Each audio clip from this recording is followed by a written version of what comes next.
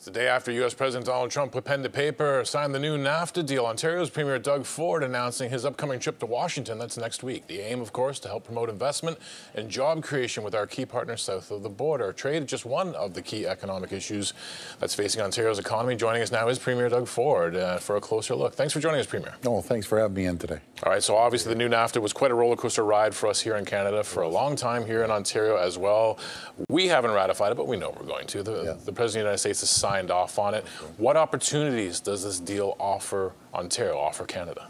Well, first of all, I don't think too many Ontarians realize that we do $390 billion a year in two-way trade with the United States, and we're number one customer to 19 states and number two to 9 other states. So we're going down there number one. I always say I'm a business person first and elected official second, but I believe in building relationships like we have over the last year and a half. We're going to go down there and hopefully we're working on some bilateral trade deals. So we're going to go state to province. I can't wait around for the federal government on both sides of the border. I'll give you an example. Ohio has $2.6 billion of procurement opportunities that they outsourced, and we want part of that. And there's one thing I don't like, and hopefully there's a way of getting around it, but we're working on it, is this Buy American. That's what when you were telling me this, I had Buy American on my mind as the new NAFTA, make it a little easier for us to get around that, because there's a lot of money at stake. Is there ever? Procurement on Ohio alone, but the Buy American thing could stymie us. Well, I understand, and we're going to confirm all this, that there's 5 states. There's a way to get a bilateral trade deal, state to province, and hopefully we'll work around it. But as we move forward, we're going to continue being the number one trading partner. And if we were a standalone country, we'd be America's 3rd largest trading partner. So 1 in 5 jobs, Canadian jobs, rely on this trade deal, and 9 million American jobs rely on this. So I've made a call to all parties.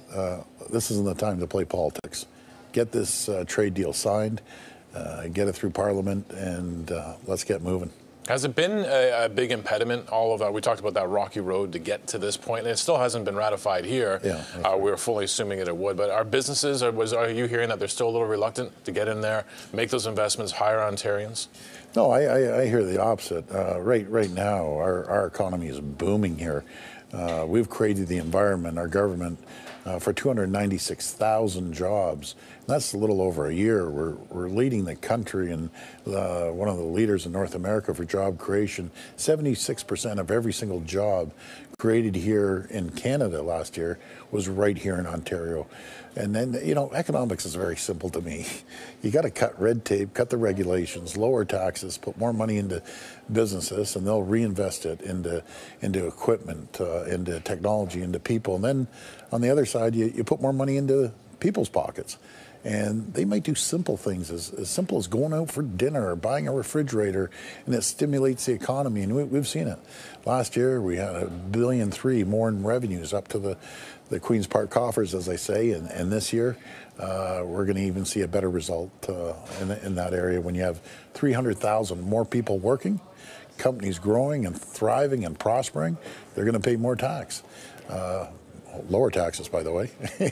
One sector I wanted to bring up, I'm obviously not the huge economic driver in Ontario. It's a news sector, the marijuana sector. Yeah. The CEOs of these marijuana companies love to point the finger at the Ontario government, and ultimately pointing the finger at you. At Canopy, they say we haven't seen the action that they need for storefronts. Afria, their CFO, saying the biggest item was a lack of change of store counts. At Aurora, they're saying we harp on Ontario simply because it's the biggest province, and they're so far behind leaders like Alberta. What is taking Ontario so long? They're basically blaming you for not getting stores. Well, it's ironic. When I meet the CEO of Canopy, I heard totally different.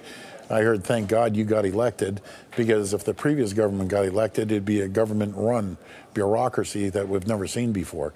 And to the point, maybe I'll shoot back a little bit, they didn't have the supply ready.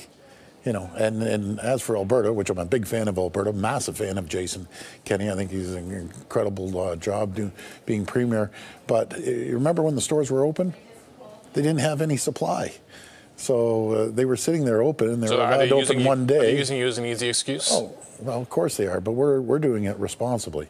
We're going to roll out the market, and keep in mind, it's only been a little over a year and a bit, and we're opening up to the market. I'm a strong believer. Get the government out of the way, let the market dictate, and let them stand on their own 2 feet. I know a lot of cannabis companies jumped into this with blindfolders on, as far as I'm concerned. Now they're coming to reality that, hey, by no means can you point a finger at one province. We encourage them, and we're going to open up the market, and hopefully they'll be able to fulfill the requirements, because it wasn't long ago they couldn't fulfill their requirements. I was looking at it a daily basis. Is that key to stamping out the illegal market? We want to get rid of the illegal. Yeah, because people think of the illegal market as the guy in the alley, but there's there's websites, there's actual storefronts. But if the legal side can't supply, people are going to keep going back on the other side. Sure, but we're going to be able to supply, and we want to get rid of the illegal market and make sure that these companies prosper. We want to help them any which way we can. And it's a partnership that we have to work hand in hand with them. But we're going to open up stores. We're going to have more stores in all the provinces combined. And so we're going to do everything we can to help the cannabis industry. Housing affordability seems to be a bit of a linchpin when we talk about the continued health and prosperity of the Ontario economy, because people worry that they can't even afford to buy a home, or not even rent a home in these growth engines like the Toronto area. Obviously, you made changes to rent control, the newly occupied units after, was at the end of November of 2018. We did see a boon in construction intentions. So it seems to have had the effect on that way. But do we further worry that without those rent controls, we don't solve the affordability problem? Well, I'll answer that in 2 ways here. First of all, we have to have more houses, supply and demand. Right now, we have massive demand, and we don't have the supply. We have to make sure these municipalities get approvals in months, not in years, but in months, until you can free up the market. We're also building the largest transit infrastructure project in North America. We're building a $28.5 billion, not just Toronto anymore, we're doing a regional transit. On the transit stuff, I mean, I know there was a bit of a controversy with Hamilton. It was at their LRT line. I just feel like I'm a lifelong Ontarian. I lived in Ottawa for a couple of years for school, but I'm basically born and raised in the GTA. And still in the GTA. Seems like we have these ambitious transit plans, and a new government comes in and says, well, that's not a very good plan. We have a new plan. And a new government comes in and says, well, that's not a good plan. We have a new plan. And then 20 some odd years later, we don't have a Queen Street subway. We don't have high-speed rail access. How do we crack that? Well, our government's doing that for the first time in 30 years. For the first time in 30 years, we had a vote on council, 23-2, in favor of moving forward. We're working closely with all the regions on our transit plan. We have the federal government that is willing to partner up with us, and we're looking for more support from the federal government on the transit plan. But we're a government that makes things happen. Other governments talk a lot, but I think they've seen over the last year and a half, our first year, we passed 21 pieces of legislation in a year, again, unheard of. We're moving at a rapid pace, and right now our economy's on fire. Going back to the housing question, I'm all for affordable, they say affordable rental, affordable housing. I'm for making sure we have affordable ownership. And we're going to get a program going to work with municipalities and development industry to make sure that something in the budget, maybe we'll see something in the budget. You probably won't see it right at this budget, but what we're trying to do, I'm going to give you an example. To try to find a place to rent in Toronto right now, downtown, is anywhere from $2,200 to over $3,000, $4,000. You can pay a mortgage for that, and rather than paying for a small square foot unit, $600,000-700,000, with all levels of government working together with the development industry, we can get products out there for about $400,000, and then someone could carry a mortgage. Because I'm a strong believer, give someone ownership, they're going to take care of it. Give someone something for free, they don't take care of it as well as they would if they owned it. Thanks for joining us, Premier. Thank you. Appreciate it. Thank you. The Ontario Premier, Doug Ford. Up next, today's market drivers with Andrew McCreath.